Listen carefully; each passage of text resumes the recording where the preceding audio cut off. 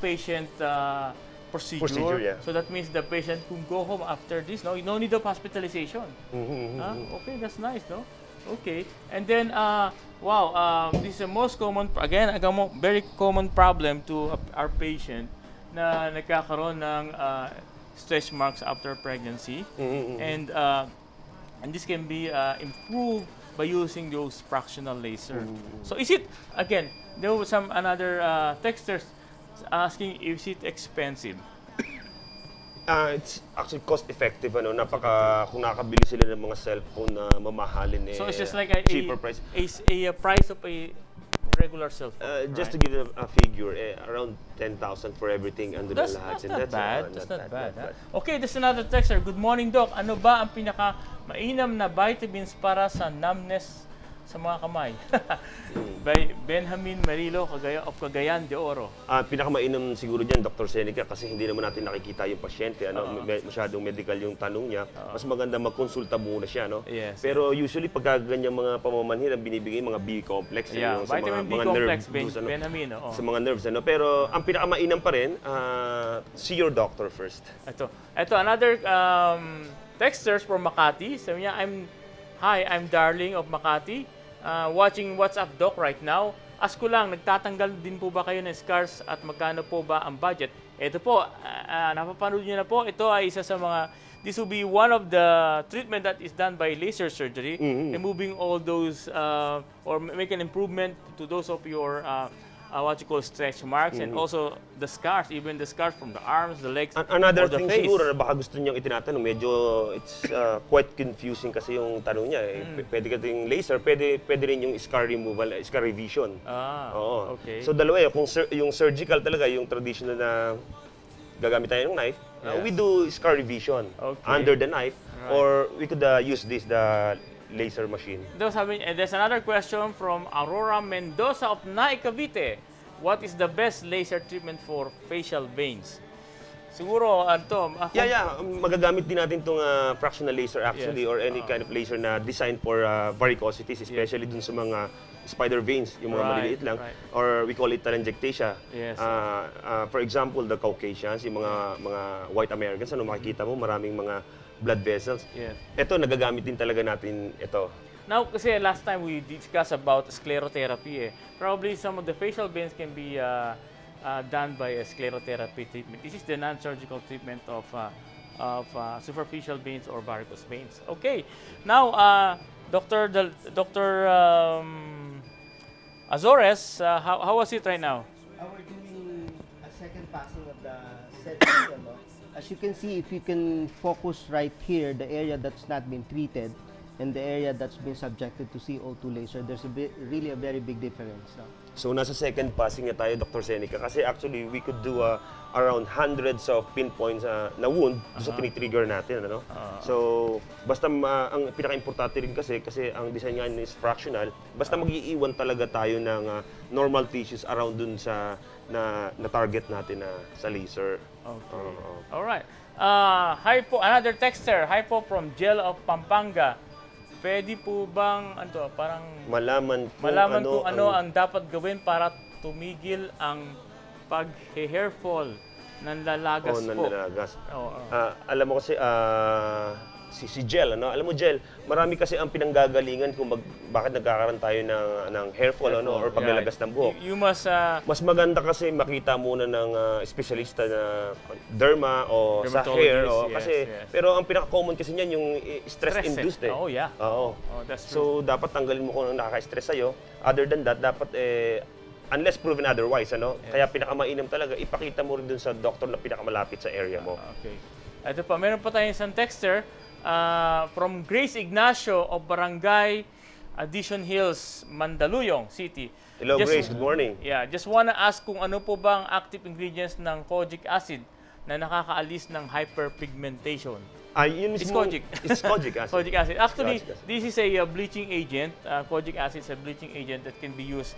Sometimes they add on in sa mga creams, or lotions, and probably there's a very popular right now. We call it dahil kojic nga sa soap. napaka-popular itong sabon na to, tinatanong nila kung anong ingredient ng kojic acid. Actually, that's the main ingredient. Ito yung pinaka-active component na nagbibigay ng whitening effect.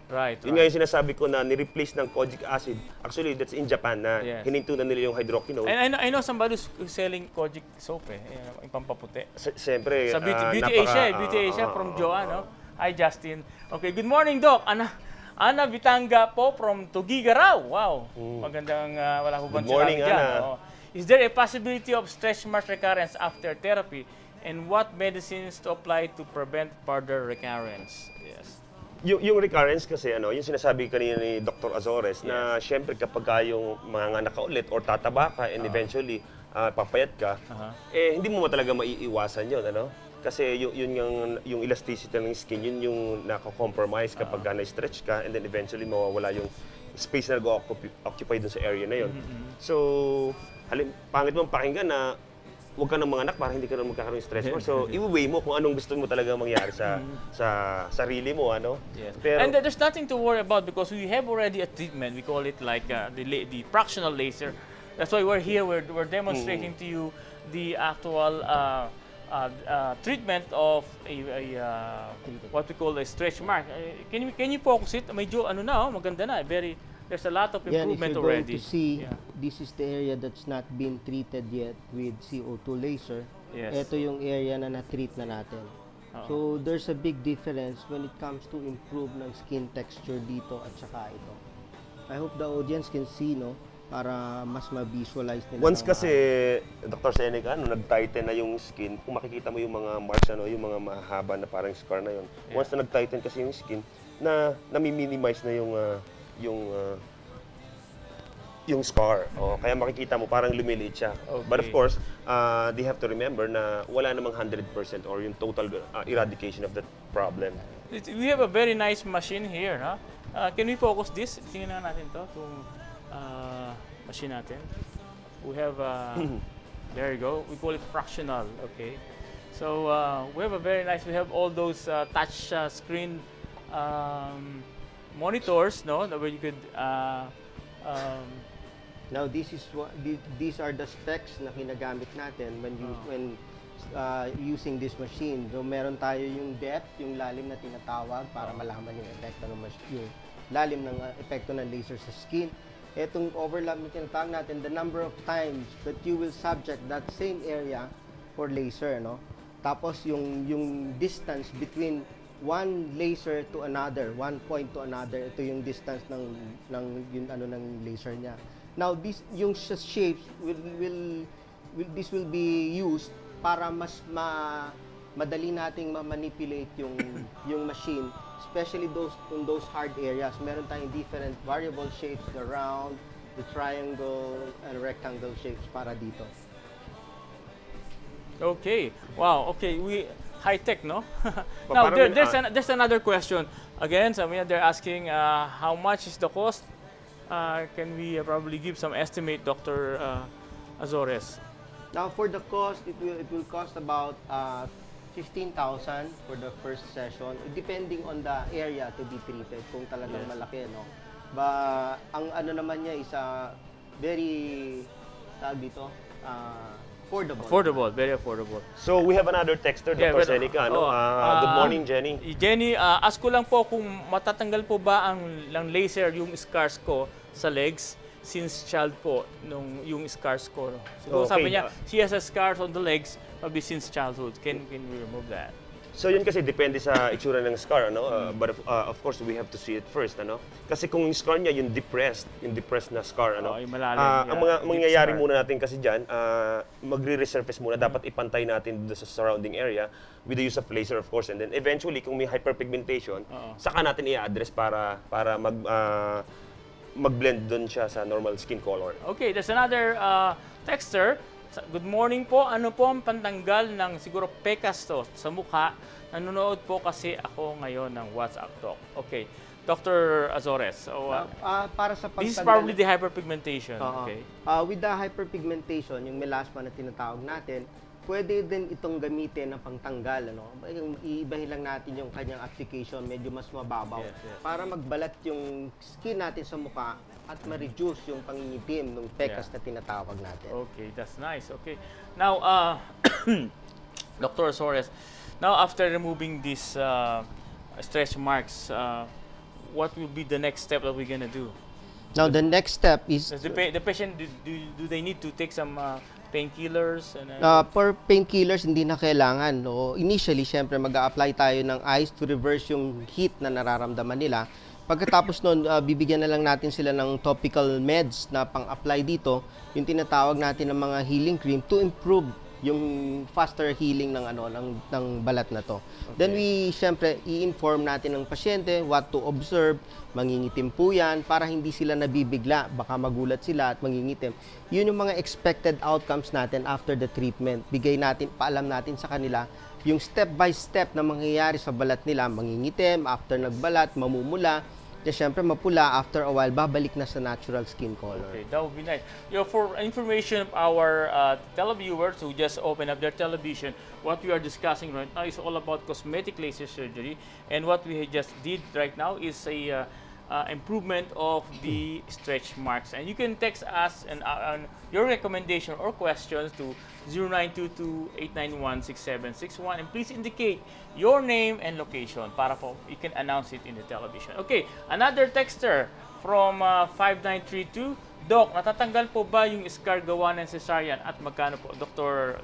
Lisa? Okay, syempre ganun po ulit tayo, ano. Kailangan makita muna natin kung anong itsura ng scar dun sa after nung cesarean, ano. Kasi baka naman we have to remind again our viewers na yung scar kasi walang talagang total eradication or removal niyan. Ang mangyayari kasi natin diyan, ini-improve lang natin. Kunyari masyado pong pangit yung scar, we could do scar revision, ano po. Pero ito po yung traditional na surgery under the knife. Yes. Okay? Pero kung halimbawa malalim siya, pwede rin po ang laser or yung tinatawag natin na sinasubsize natin, inire-release natin yung nasa ilalim para nasa ganun pumantay. Iba-iba kasing klase yung problema ng scar eh.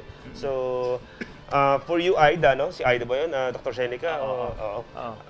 Maganda makita muna natin, pero may remedyo yan. We could do something about it. We have another texters from Angeles.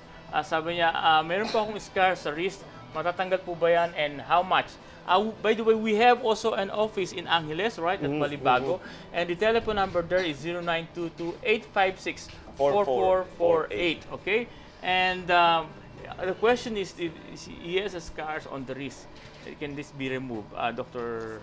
Any scar in any part of the body, ano, pwede nating magawa ng paraan yan man lahat. Ano. Siguro nakuha na rin ni Aida yung sagot ko dun sa previous texter natin. Okay. All right. There's a question regarding tummy tuck. Probably she's asking about the scars on the tummy tuck. No? Can this be eliminated or improved because of the lasers? Well, as I've said, ano, lahat ng scar pwede po nating magawa ng paraan yan. We could do something about it. Gagawa po tayo ng napakalaking improvement. Ano po. Pero actually, Dr. Cenica, parang napansin ko yung tinatanong niya mismo yung tummy tuck, not the scar. Good morning, Doc. Ask ko lang po if yung lotion to prevent stretch marks that can be sold in the market is effective to prevent. Probably it can improve, but not really eliminated the stretch marks. Okay. All right. For your information, probably we can give your addresses and telephone numbers. Do you have where can we find you, Dr. Azores and Dr. Okay, you can locate us at Jansen, Manila. We have a number 521-1444. Dahan-dahan lang po para maintindihan nila. For Jansen, Manila, we have telephone numbers 521-1444. And we also have a branch in Jansen, Borromeo, Quezon City. Jansen Scout Borromeo Jansen in Scout City. Borromeo in Quezon City. Numbers 412-4153. How about in Laguna, Dr. We also have one branch in Santa Rosa, Laguna, no, in second floor sa SM Santa Rosa. Schuart, and contact us at 916-5735. That's 916-5735. Yes. How about in any other province? Another branch in Angeles, ano, Jansen Angeles, sa Balibago po yan. Malapit lang po sa may Pagcor. Malapit sa Pagcor, and I think it's beside Shangri-La. Savers Mall. Savers Mall, yeah. And then, ang number po nila 0922-856-4448. So that means you can find in all Janssen Cosmetic Surgery clinics, right? Napakababait, tsaka magaganda yung mga staff natin dyan sa lahat ng branches na yan. That's true. Ayan po, kapares ni Miss Hershey here Calde. Ayan. Okay, we have another texter. Is fractional laser safe for kids of 10 years old? My daughter has several dark marks from mosquito bites sa arms and legs. Probably siguro hindi pa pwede. Kasi 10 years old and it's just all mosquito bites. And that can still be... Although wala naman talagang